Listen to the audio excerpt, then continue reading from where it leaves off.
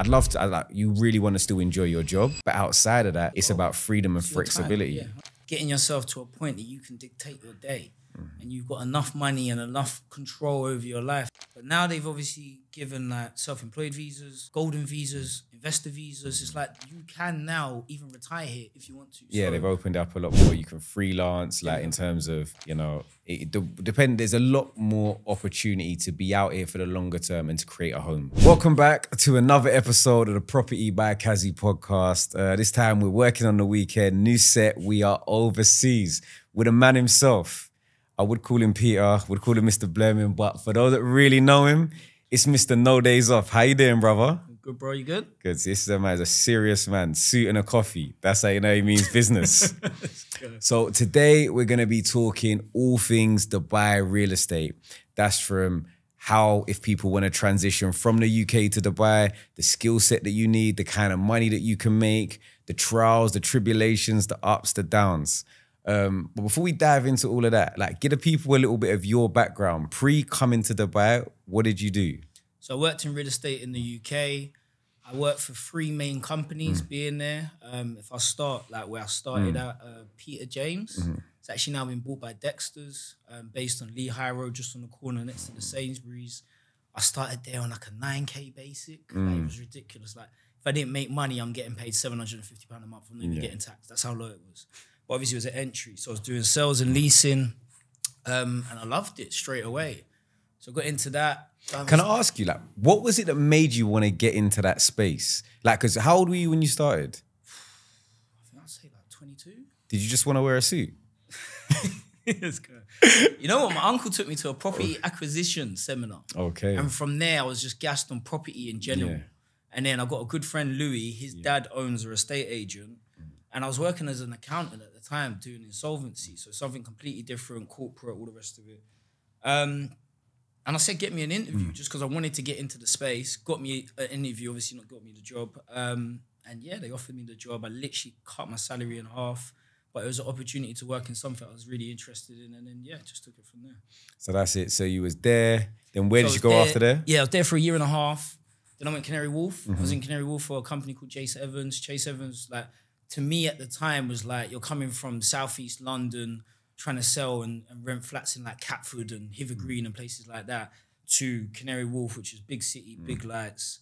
The company had overseas offices in Singapore, I think Beijing as well. And they used to get overseas investors to just buy like multiple apartments in a lot of new buildings in Canary Wharf. Canary Wharf was very up and coming at the time.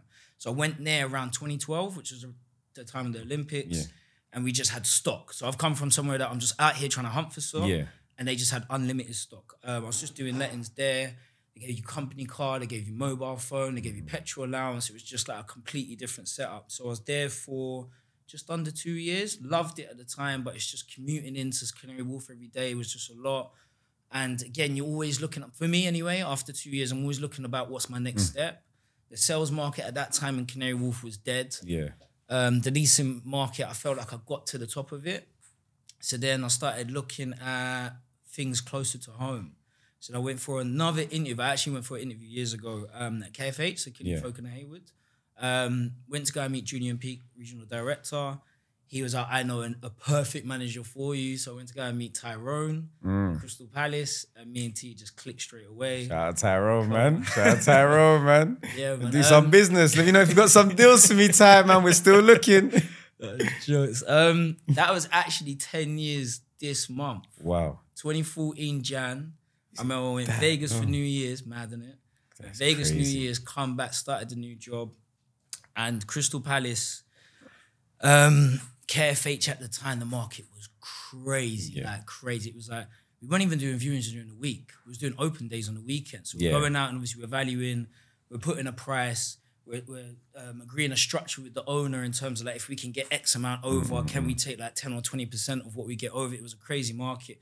Literally doing open days on the weekend and you're seeing 10, 20, 30, nearly 50 people queued up around the corner. Do you remember this market? I'm getting mad flashback. I can name the properties that we were going through. Like, we're going through like the Gennaros, the Sintra parts. I was going to jump on this later, but yeah, don't worry. Because that was but I think the sign of a good agent is someone who can operate in any market because there's always going to be peaks and troughs. So Sorry to jump in, but people always look at markets like that and think, oh my God, you must be loving it. The market's on fire. No, because it's like owners get unrealistic expectations, buyers are getting nervous, the prices are just getting out of control. So no matter what market you're looking at, it's always going to be difficult. There's like a sweet spot in between that everything's all good, both sides are happy, and then either side, it's just you're always battling on one side. But yeah, done that 2014. I was there, like you were saying, obviously Genoa Road, them days. But yeah, open houses, round the corner, 50 people. People have literally got 5 to 10 minutes inside the property. You're giving them offer letters at the front. They're offering over the weekend. You're sitting there on a Monday, you've got like 10 offers, 15 offers in each property, getting sealed bids, giving it to owners. So that market was good. That year was really good. We become one of the top offices. Because you were like in £1 million office for a long time, like for a while. That was the first year we hit it. So there was a lot of other £1 million offices, but Crystal Palace, like Ty took over Crystal Palace and he grew that into a beast. So I remember we was in Barcelona, so we won the trip to go Barcelona. Yeah. We were sitting in Barcelona when our last exchange went through and You see, end of the year, when you were trying to get to that million, if you're the vendor and you're delaying something, the headache Pressure. I would be getting is unmatched. Pressure, literally. So you were there? 2014, 2015, still a good market. And then coming into 2016, it started to turn. So like Brexit, elections, everything, it just really started to slow down. The market wasn't looking too great. And I went on holiday to Dubai. So I went on holiday to Dubai. The day I got there, Dan Lawrence messaged me. I put up a little snap on Instagram. Bro, I just accepted a job out in Dubai. You should look into it. At the time, I never thought of it. The first time I went, I had my cousin that lived out here, and I had 2 friends, Holly and Fabian, that lived out here. So me and the boys came out on holiday. Dan hit me, set up an interview for the next day. When I met the directors, I had no intentions for an interview, so I've turned them like t-shirt, jeans, and I think them times they were wearing loafers. That was like the best. That was the best you could do on short notice. Literally. It was a very informal chat, going through my history, etc. And they offered me the job on the spot. So I thought, let me just not make the decision until I get back home, because obviously first time in Dubai, seeing all these again bright lights, and I'd never been before, and it was a really good holiday. Because that kind of it almost segues very nicely into what I wanted to ask you. So your move to Dubai, it was based off experience and enjoying the city. You didn't have any plans to move prior. So I had no plans to move prior, but I knew you were going to ask me, why did I move to Dubai? Yeah. You. Me? You. I knew you were going to expect this. You and Alex. Oh my God. So we're going back to what you I don't know what he's about to say, but if it's bad, I didn't do it. It's not bad. It's not bad at all. But Genoa Road, Wavell Place, Sydenham Road, all of these flips we was involved in. So just to kind of bring it back, you was obviously a client, finding option, Pete found me an option. Where you started was finding a 1-bed with a separate kitchen, converting that into an open plan living area with a kitchen, adding the bedroom, flipping it. But obviously the market was behind you as well. Genoa Road, I think you bought that for $250. I think you sold it for $350.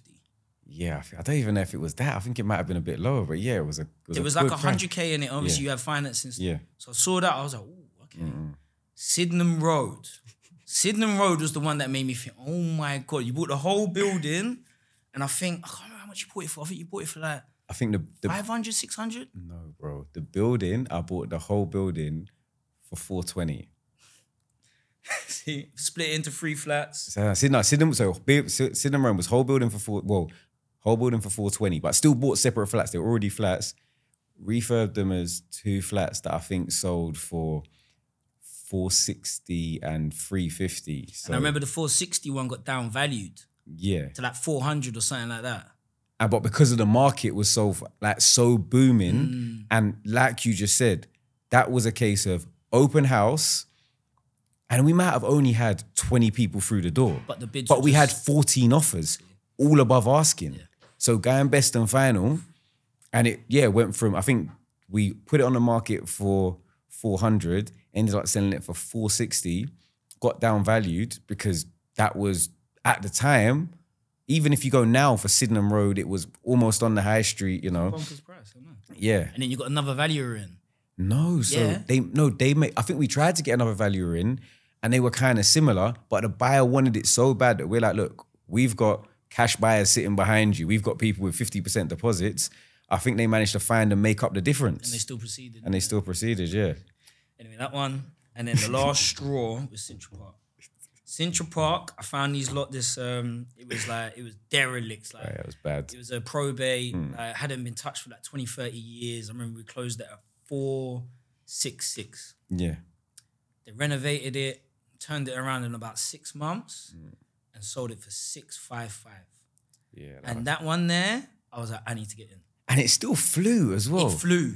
And it didn't have no garden. It had like a roof terrace, done a very good roof terrace job. was the size of this table. Yeah, it was tiny. Yeah. It was tiny. But it still went. And that was the one that I was like, I need to get involved. And then obviously I'm thinking about obviously how, like, I had a deposit to buy a flat, but I'm not going to be able to do what you lot was doing at that time. Then Dubai come up and obviously talking to Dan, how much can you earn, etc., etc. I came to Dubai with that plan, be here for 2 years, save enough money to go home and do that. That was the plan. So obviously set to a job in April, came out in August. And obviously every single month I'm ringing Dan, like, how much you make this month? How much money? He's giving me the lowdown. Then a week before I was supposed to come, bro, my flatmate's just moved out. Do you want to move in with me? So I've just slipped straight in.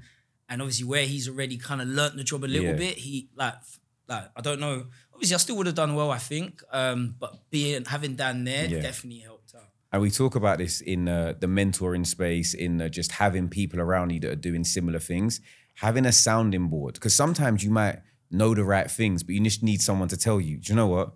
You know, that makes sense. You know what you're talking about. 100%. And just that confidence of maybe people that have made the mistakes before you, that you don't have to make them again. So it can save you a lot of money, particularly if you're in the property space, whether it's working in property or as an investor.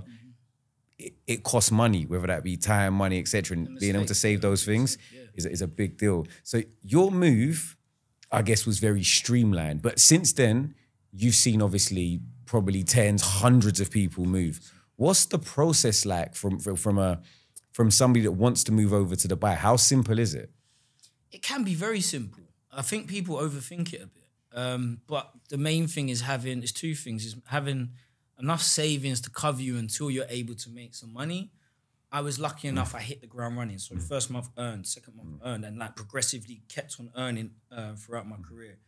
Had lows, of course, but the first 6 months, which I think is probably the most essential, I was quite steady and quite, consistent. But I think it's one, the savings, it's two, getting sucked into the lifestyle when you first get here. Because it is an unreal place to be if you've got money. It's very easy to do a lot of things. There's a lot more things to do than there is in London or anywhere else in the world. And especially if you're a young person as well, why would you not go out? But a lot of people you need to prioritize your work first and do that secondary. Because I hear a lot of people talk about, you know, the structure in Dubai in terms of pay structure is pretty different, and we'll move on to that. But would you say to kind of be comfortable, would you say you need an amount in savings? And if so, how much would you say you would need to? Depends if you're a guy or girl, depends on your lifestyle, depends on what you want to do. But I think like operating costs, for someone moving out here, I don't think you should be spending more than, say, 2 to 2.5 grand a month. And I think you need at least 6 months. You need to go into this thinking I'm not going to make money for 6 months for this to be able to work. So obviously break that down. Yeah, to like 15K. 15, just, I think you don't necessarily need it, but it's security, depending on your attitudes towards flapping. risk. When your money starts coming down, that's when you start acting a little bit different in terms of negotiation, in terms of obviously trying to find buyers and sellers, and you just want to be as comfortable as possible so you haven't got that pressure on you, and that's when you'll perform the best. Because I think that's it from a sales perspective. Like on my side, like I obviously operate on the other side. When I'm dealing with an agent, you can almost tell they need this deal. You lose faith that are they actually operating and talking with integrity and looking out for your best interest. Yeah, 100%. So I think, and people can see that even if you're trying not to convey it, if you're in an uncomfortable position, I think for a lot of people it's very hard to be then comfortable in your work-life balance 100%. Across the board. So you said what? You answered, Future's flying, you know. My questions that are in my phone, I try and get to them. He's already answering them because he already said, this is why, just preempting. Yeah. Because again, we was talking about topics and I was like, I don't have to worry about topic. I know it will just flow. Yeah. Like conversation with you is easy. Nah. So, but you answered in that you said you were kind of closing first deals first month out here. Would you say that's normal? How long does it take a lot of people to kind of... Because I know very, very good brokers that have taken 6 months and they haven't done any deals. And did you go straight into sales or letting? Straight into leasing. So at the time that I came, sales was non-existent. Yeah. Honest with you, like, it wasn't the market for sales. Yeah. It was the market for leasing. So everyone kind of at that time went into leasing. And I think like once you've done really, really well in leasing, then you'll start focusing on sales and take that risk. But for the first 2 to 3, maybe even 4 years that I was here, it was definitely more of a leasing. And again, just to kind of break that down further, we'll go into this maybe a little bit later as well, but like I'd say when I came, 80% of, just in my area, so I cover an area called Jumeirah Golf Estates and Victory Heights, 80% of the properties that was owned in these areas were investors that were just renting them out. 20% was owner occupied, where now I think it's turned on its head. So obviously the sales market is going to be a lot busier now because obviously there's more end users that are looking, where before the rental market would be the busier market because there's more options that are there for rent. And people would come here with a short-term goal. People wouldn't come here to be here long-term. Yeah. So therefore, you're only gonna rent. The early adopters, the early expats, everybody like had a 2-year plan. It was 2-year, really nice place, gonna come for a little while, gonna earn my money because of tax, etc. And I'm gonna go back. And people were getting paid a massive amount because they're being compensated for coming out here. It's like the equivalent of being flown out to Saudi or Kuwait or somewhere like that now. That isn't really the place to go. You're having to give people these packages of high salaries, school allowance, flights home a year, and all the rest of it. Now they don't really need to do that because people want to be here. That's the difference. And in terms of like the culture of like the way in which the business works, like how do you think that differs from being an agent in the UK, or do you think it's very similar? No, I think it's very different. Couple differences. Everything in the UK is usually on an exclusive basis.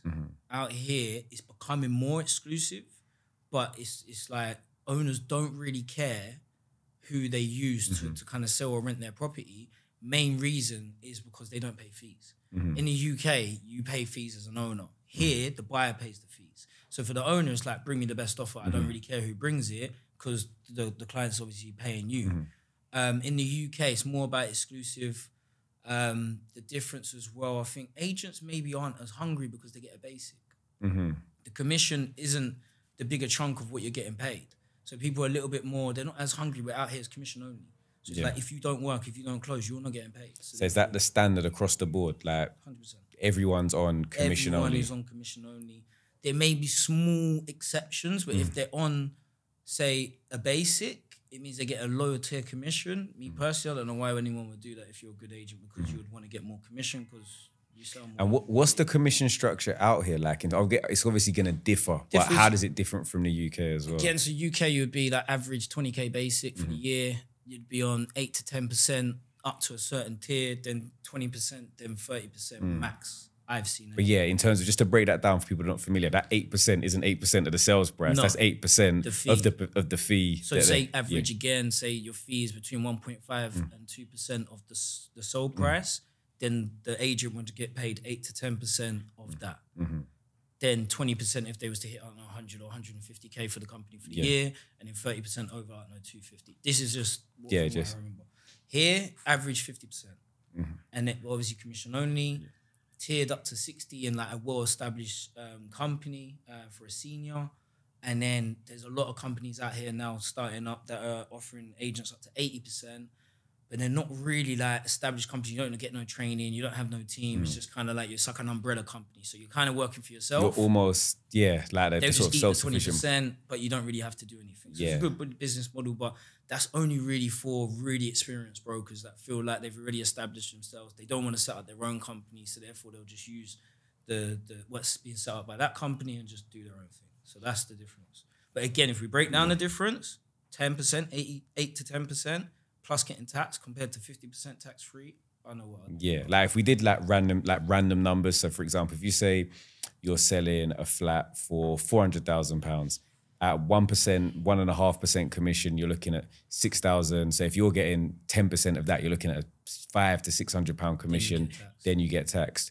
Over here, what kind of are we looking at for? So for that, £3,000. So that's, and in terms of, if you look at it relatively, that's the monthly wage off the one deal. So it's very much a performance-based industry, 100%. but you do the deals, And yeah, you You can. get paid. Again, agents that do well and get paid well, 5% of the industry. There's a lot that are doing very averagely. There's a lot that are just getting by, but there's like some people making some life-changing money out here because they're committed. And what do you think it takes to make a good agent in Dubai? Like, what skills do you think, like, if you've got that kind of skill set, you're gonna perform? Patience, it's number one. Very, very stressful job. Patience, honesty. That's one thing Ty taught me years ago. It was that if you don't lie, you don't ever have to remember. I'll never forget that one.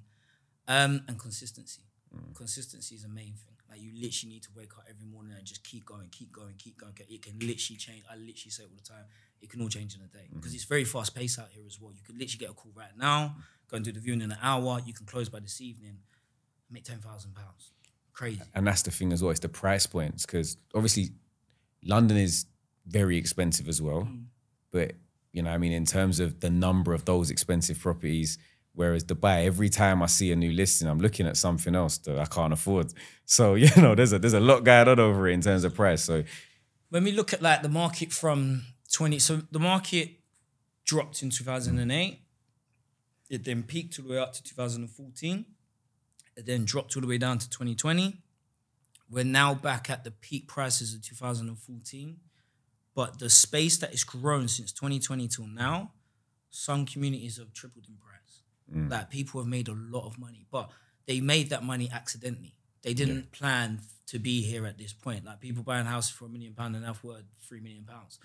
But again, they're buying it as a home. So it's like, yeah, great, it's gone up by this amount, but if I sell, where do I go? yeah, where do I move? I either have to downsize my lifestyle, or I need to believe that the market's going to drop, so I'll move into rented, cash in, and then just wait for it to drop again. So it's a bit of a mad market at the moment. But yeah, price-wise, but you say that because if you compare it to London, the size of what you're getting for these properties. So like, you're looking at, let's give an example, 2-bedroom marina right now. What's the square footage? Like 1,500 square feet? Yeah, I think between 15 to 1,800 square foot. It's the size of a 3-bedroom house in Wimbledon that's going for £1 million. Yeah. So it's like the size that you're getting for that money is still not, because people are like, oh my God, it's hit a peak, it's going to crash, it's too expensive. When you compare it to the rest of Europe, it's actually still like not expensive. Yeah, still relatively affordable in terms of when you put it in comparison to the prices in Paris, even like Paris, New York, London, Barcelona, like 100%. LA, some of the most expensive places to be. And it is one of the most now desirable cities to be in. So I'm not saying it's at that level in terms of like all round, but in terms of where people want to be for a number of different reasons. And again, with the people relocating in. So as much as the people here have seen the prices triple in price over the last 4 years, there's people coming in and are saying, well, I get this for this price. I'll sell my place back home and I'll buy that. So it's just, as much as someone might think it's expensive, there's someone right behind them that actually are going to. So for you, when you're speaking to not just the owner occupiers, but also the investors, you're still saying that, you know, it represents good value for money in terms of 100%. Investment opportunities. Even more so for an investor because of the yields. So the yields, you're hitting a minimum of 6%, averagely 8%. I'm seeing people that are getting 10% yields. And that's just on straightforward rental. That's not even to talk about the Airbnb option, short-term rentals as well. Buying it and renting it out. Obviously, that's quite rare, but especially the people, as I said, that I bought 4 years ago, the prices have doubled. So say you bought for £1 million, that same house is now renting out for £200,000 a year. That's ridiculous. So it's like, it's still a very good investment going forward. You get where I'm coming from? So it just depends kind of what people's plans are when you're thinking to sell against. So as an end user, if you're buying it as your family home, you're going to be there for the next 5 to 10 years. As long as you can afford it right now, it doesn't matter. Yeah. It doesn't matter how much it's going to. So areas, I know this is an interesting question for you. It's going to be biased. It's going to be biased. So you can talk about, you know, your areas, but if you were to give me your, okay, we're going to do it separately. Give me your top 3 areas to invest, and then for you, just top 3 areas that you like. So we can break it down. That's the top 3 areas to invest in Dubai right now. JVC as an apartment, I think it's a very up and coming area. I think for the size of property you get, the fact that they're all quite new, the location getting into most central areas is quite good.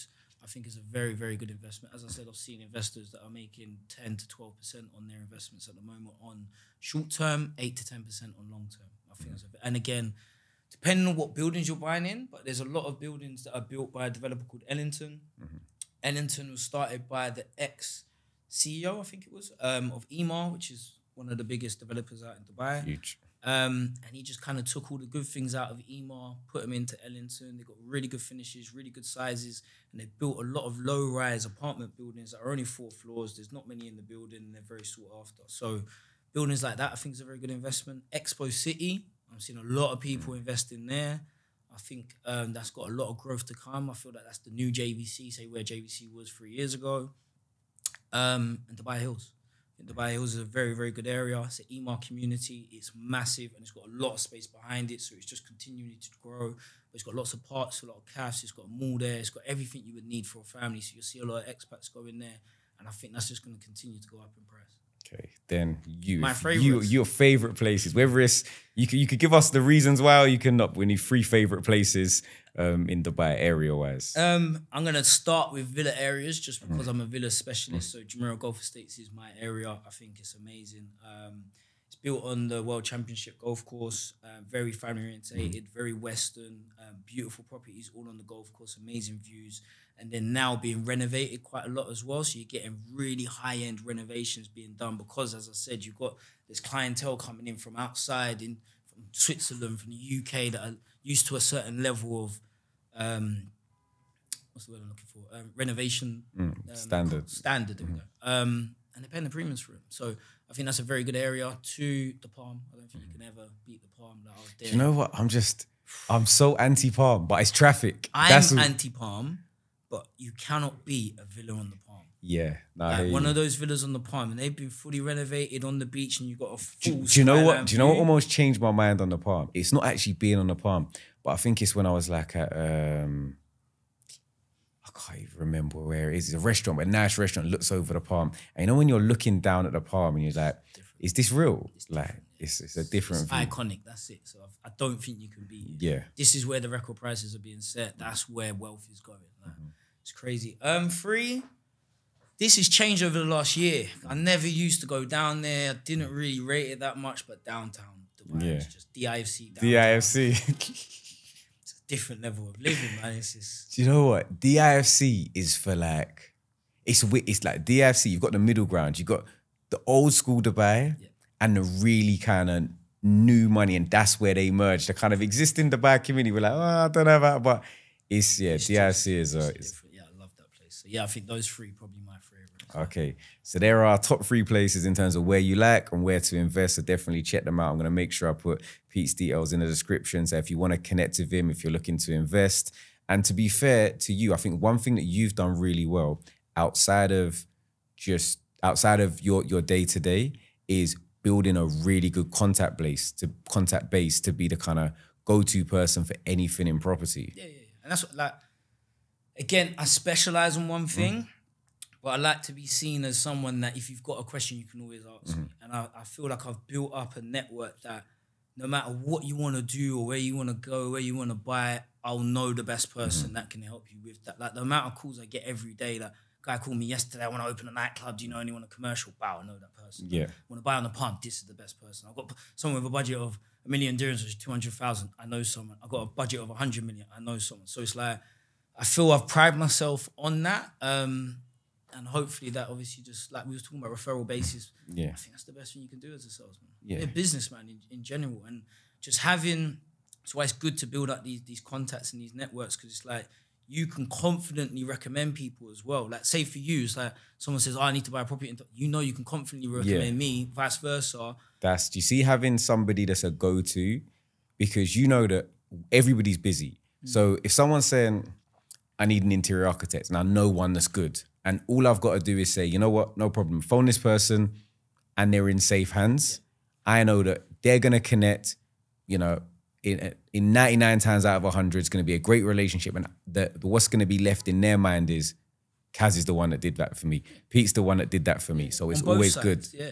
And again, there's nothing worse than recommending someone and they just, oh man, like, bro, he's not coming back to me. He gave me the wrong price. He gave me a bad service. It's the worst. So yeah, over time, you obviously you learn these lessons by making those mistakes. But so then I don't get like, this might not necessarily be like your direct area, but for an overseas investor, you know, a lot of the people that I deal with are based in the UK. Do you know much about like what's the process? Like if you want to buy in Dubai, but you're not currently based out, what do you need? Is it what level? Is it 100% you have to pay cash? Is it 50% deposit? Where are you at? So it's a case by case basis. Obviously, if you can pay cash, fine, no problems. You can buy it as a non-resident. There's no issues with that. You can still get a mortgage being in the UK. You just have to put up a bigger deposit. So it depends if you're self-employed, if you're employed, who you're employed by, how long you've been there. But usually, 50% deposit and you can still buy it here. But if you're looking to buy off plan, it doesn't matter. So off plan, again, I think this is what kind of keeps the Dubai market alive, because I don't think there's anywhere else that you can buy something off plan with no real checks and they're offering post handover payment plans. So it's like people that don't even have the cash up front, you're given a staggered payment plan and you can still continue the payment plan after handover. So it's like you're not having to rely on finance, because that was something we was going to touch into as well in terms of like why we are here in the market, why I think Dubai has kind of stayed strong where a lot of markets around the world have kind of suffered over the last couple of years.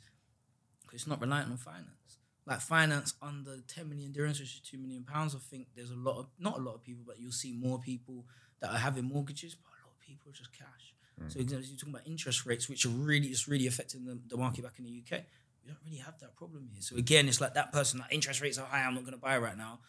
Cash buyer just behind it. How much you need? Like that's just how it's working at the moment. So yeah, but as a overseas investor, that's why again we're getting a lot of people kind of looking in, because it's like to buy something in the UK now as an investor, what are we looking at as a return in terms of a yield? 4 to 5%. Plus the taxes, you're netting like 3%. Yeah. And before you, and that's with changes, in legislation, a lot of people are even in negative net because of all of these changes and these restrictions. And you used to be able to bank on the capital appreciation, so therefore you didn't mind that you weren't getting a big yield on it because it's going to go up. That's obviously slowed down now as well. So that people are now looking around thinking, where do I put my money? And I think that having interest rates high at the moment, people look at interest rates as they're high, so the whole market's dying. But remember, people have got money in savings at the moment and are giving them 5%. So it's like they'll just rather leave it in the bank because it's giving them a better return than it is buying property. But as soon as that interest rate drops, they're going to start looking, where can we put our money elsewhere? To buy real estate, you're getting an 8% return. So why would you not? It's good. So the market's doing really well. Let's go back to now. That's the investor side, you know, people buying homes, but back on the side of working in Dubai. You touched on the fact that maybe it's the top 5% that make the big bucks. What would you say like a good, like if you're in real estate, whether it's sales, lettings, you can maybe let me know the difference. But if you're doing well, what can people realistically make? So average, I'll give you targets. So say like in my last company, target for the year would be 1.2 million dirhams. That'll work out. Which is, go on, what's that So roughly you'd get in 600,000 in your pocket. So 120,000 pounds for the year, cash in your pocket. That's the target for an average sales broker, not a senior. For leasing, I think it's like 480 for the year. So therefore you're taking home like 50,000 pounds for the year. Top broker in my last company last year, I think put 8 million dirhams on the board, being the senior. So he probably took home about 4.5 million, about £1 million. Top leasing, I think she done like £1 million. So she probably took home like 120,000 pounds. I've now started a new company. It's just changed my perspective and everything, because there are brokers that are making not even life-changing money, like unheard of money. So like the top broker in my company last year put 67 million dirhams on the board. So it's just you got to break it down for the people that don't understand the changes. If you put 67 million dirhams on the board, what do you see at the end of the year in your bank account? It's like 6 million quid.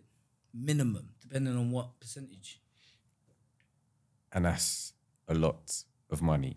And I think when we talk about property investment and, you know, getting into property, I always have conversations with people that maybe, and like, look, I don't have the capital start up right now. I maybe don't want to do X, Y, or Z isn't for me.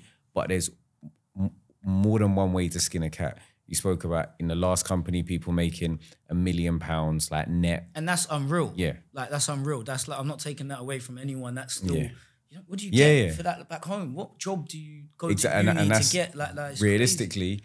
I saw something that was like, you know, partners in like top tier financial companies are still taking home 250, 350 is kind of the average.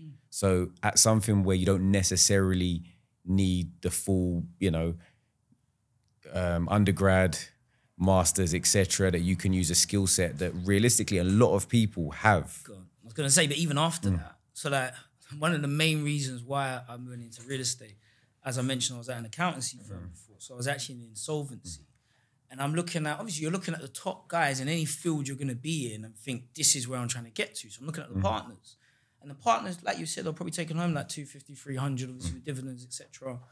But that was their life. Like you get in the morning, they've been in at 6 a.m. You leave at night, they're there till 10 p.m. every single night. Yeah. Like literally, that is their life. And it's just like, I really want to do that. That I couldn't see myself doing. But these brokers here, obviously they had to put in the hours to get to where they are. But now they're at a point that they can dictate their days and their life. Like, No, crazy. like I was saying, you know, me and Pete, outside of my friend, business partner, associate, you know, Pete is also my doubles partner in paddle. I have to just put it out there. He loves it, God. He loves a paddle. But it's that in terms of doing that, and you know, not everybody's always available. So there's loads of different apps and things you can use to meet people, play with them. And when you're playing like during the day, you're meeting people that they're fully available from 11 till 4. I might have a meeting in the morning at 10. I might have another one at 5. But throughout that, they're dictating their day, what they want to do, what they're up to. So you're meeting these people. When you're speaking to them, a lot of them are saying, I'm in the real estate space. I'm in this, I'm in that. And I think for me, when I look at why I would ever want to go into a specific area, it's to allow me to do what I want. I'd love to, you really want to still enjoy your job. Yeah. But outside of that, it's goal. About freedom and flexibility. Time. Yeah, 100%. That's the real currency, right? Yeah. It's time. So it's like getting yourself to a point that you can dictate your day and you've got enough money and enough control over your life that you can kind of do what you want.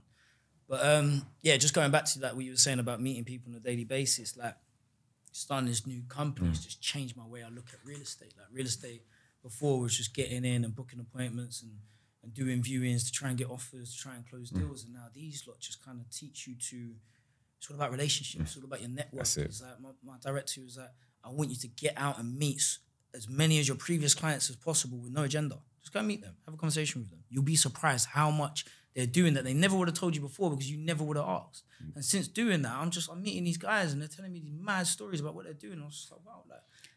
And I think that's another thing in terms of the Dubai culture. And obviously there's a lot of money floating in Dubai, a lot of people that have done very well. And then they come to Dubai after doing well as well. So you're meeting with people that are already, you know, quite at like a pinnacle of their career and they can share that experience, expertise, but also opportunity with you. So I think it's a very good place to just surround yourself with opportunity. 100%. And people, I think, like, no disrespect to London or not kind of talking it down, but just from what I've experienced, I think people are more open to talking to you. Like, you get into a lift out here, but like, morning, like, you don't get that in London, you know what I mean? Like, people are just more open to kind of just sharing themselves and invite you around to their house and take you out for dinner. I don't know, it's just maybe because you're in the sun 247, maybe because it's safer, maybe because everyone's come out with the same mentality in terms of like, this isn't their home.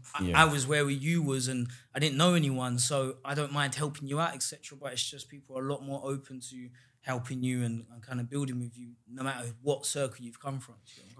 Well, you definitely sound like you're an advocate spokesperson. if Mr. DXB is anywhere in the building and they need someone to just come and sell Dubai, just get this man in front of the camera because you're definitely loving it. How do you manage to stay focused in terms of keeping that agenda of furthering your career path and not getting caught up in the glitz and glamour of Dubai? It hasn't been a smooth journey. There's been ups and downs.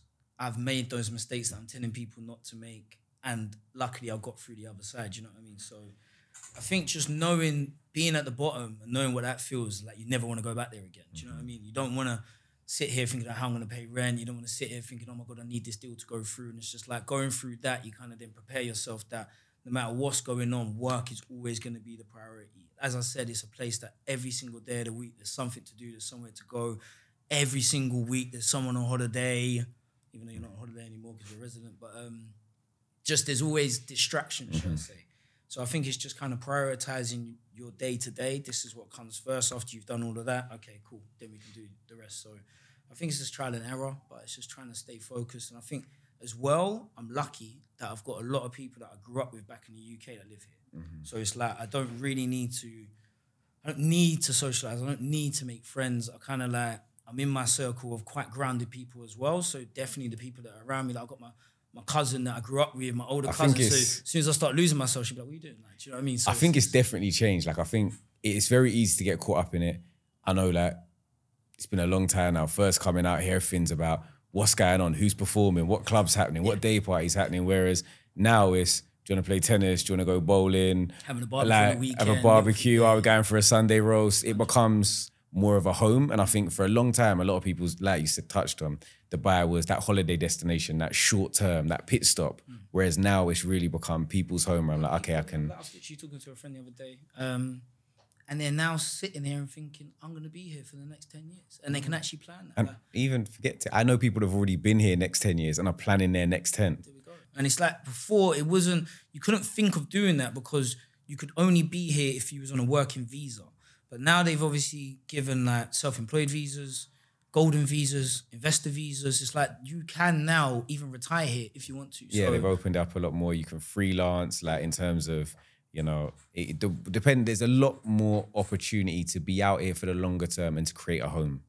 Yeah, 100%. And again, like, and I keep talking about London. I don't want to keep bringing it down, but it's just like, that's the easiest comparison for me because I know it. But people thinking about kids and safety and things like that. And it's just like, I know at the moment, I'd rather my kid grow up out here in terms of the quality of the education, how safe it is for my children to live out.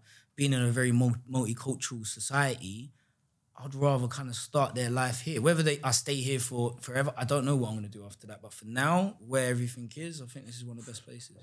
No, I think I can tell that you're very much set up here for now. You've convinced me. Now, I'm a big advocate. I do really enjoy Dubai. But one of the reasons I wanted to get you on was to really just give a perspective of a different avenue in property. We've had a lot of investors on, a lot of developers. We've had people that work in the mortgage sector. But I think it's always important when we have these conversations around property that, you know, the end goal is effectively building generational wealth. And you can do that through a number of different avenues. So I really appreciate you coming on. How can people connect with you? People that want to find out more, maybe people that want to buy, maybe people that want to move out here, maybe people that just need a recommendation. Yeah. Mr. No Days Off DXB on Instagram. And then on there, you'll see WhatsApp, email, etc., etc. But yeah, Mr. No Days Off DXB. Appreciate it. So, I mean, there's no days off. You're in a suit.